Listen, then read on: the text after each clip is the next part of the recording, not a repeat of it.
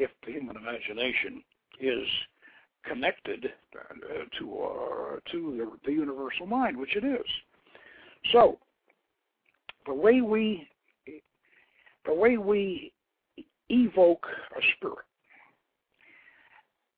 and when I say evocation, I mean bring a spirit up out of our collective unconscious through our subconscious. The way we do it is we use a dark reflective mirror. We put this mirror in the center of a triangle, and we use the triangle because this is a Kabbalistic device whereby we have created a triangular plane, and that triangular plane contains the spirit in the mirror, because quite frankly there's a Pythagorean geometry at work here, and I may as well explain that the Hebrew Kabbalah owes a lot to Pythagoras, and it owes something to Hermes that owes a lot to Pythagoras, and yet it's a biblical structure. We use that because the biblical structure helps us use those archetypes from the Bible, which are already implanted in our subconscious and our collective unconscious. So the triangle is point, 1 point, second point, that's a line, third point forms a plane, and then that mirror becomes the fourth point, and that's the first solid, and it holds it right in the mirror. And we put that right outside the circle. So we got our face. We use our own face in the mirror. Now, we use our own face in the mirror, and as we stare at our reflection with the sigil, of course, of the spirit, or the signature of the spirit in grease pencil across, which tends to break up the structure, and also tends to personify the spirit itself, because it is the spirit signature, and then you have your face in the mirror. And you stare at it, and then there's an optical phenomenon where your face will black out, go dark, and then it will come back, and it'll be something different, and it will be a distortion that is first time you experience this, it's quite an experience, I can tell you. And then you will be, if you are properly trained, you can actually let the spirit speak through your voice. And now you ask, you say, well, all right, well, this is my reflection. Now, it can't be a spirit. Oh, yeah. But remember, you are the representative of God. You are in touch with the universal mind. You have everything. The whole universe is within your reach. So consequently, your reflection, and remember the biblical passage that God created man in his own image, well, that's where it is, right there. So the spirit is an aspect that extends from your image, but on the other hand, that spirit is very, very much an entity that exists in millions of other subconscious realms, and so it has a very much of a transpersonal reality of its own. And don't ever think it doesn't. Just because you can't photograph it, and just because somebody else sees it differently, that doesn't mean that it doesn't have a universal existence, a very powerful universal existence. Now, with angels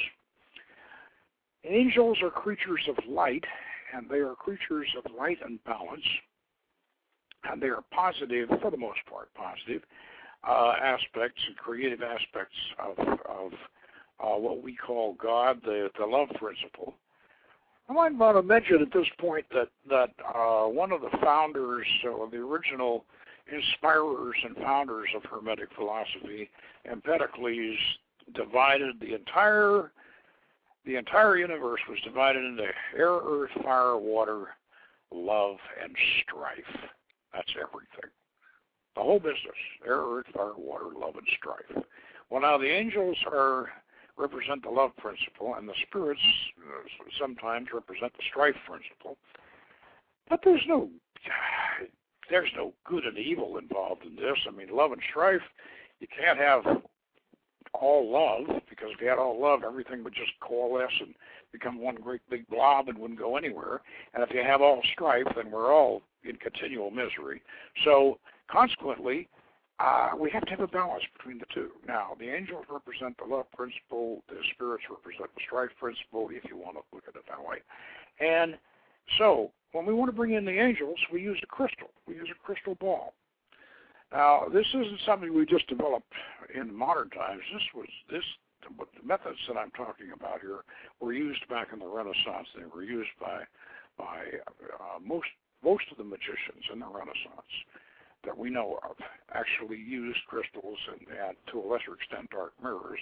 And what they would do is they would stare at the crystal, and in a dim light with the candles focused around it, they'd stare at the crystal, and they would repeat the invocation over and over and over again.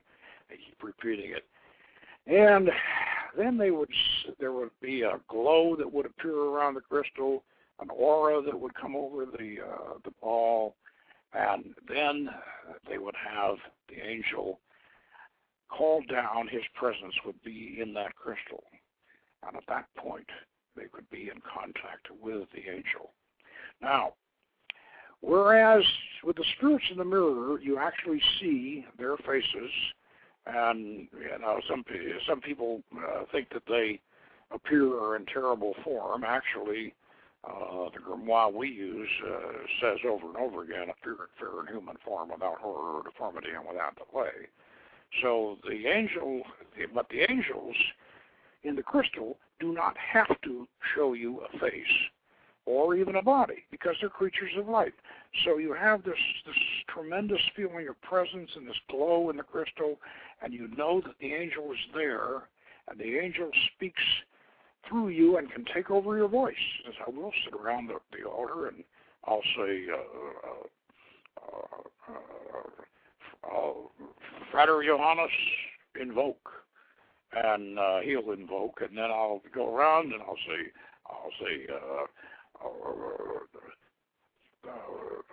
Frater Buto, invoke, and we'll keep going and going around, and then when we get the angel, I will say, Frater Johannes, does the angel speak through you? And there's Johannes over there looking up at the crystal, and he says, yes, I am with you all, and you are all under my protection. And he'll channel. You think this channeling process is so mysterious, and only these New Age gurus can do it. Now, we channel every week, and some of it is very enlightening and even profound.